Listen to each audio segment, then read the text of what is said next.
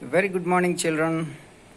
Hope you are enjoying your holidays and working out yourself to make yourself healthy. So, you may be wondering what kind of breakfast you can have today. So, see this? What is this? So, you can see two things. One is, of course, you might know these things.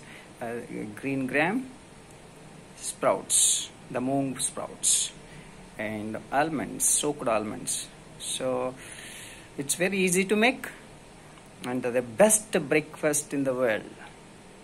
So at this time, basically Corona is teaching people to become healthy and build immune system. Those people who are eating junk foods, the breakfast like noodles and simple things, lazy things, and the breads, pizzas, all these simple polished rava upmas and puri, these kind of, and bhajis and oily items, all these things are really unhealthy, and people are screwing up their immune system and health, and Corona is killing all those people basically, impacting. So that's why you must make sure you eat very good nutrients in the morning, good protein and good nutrients, vitamins,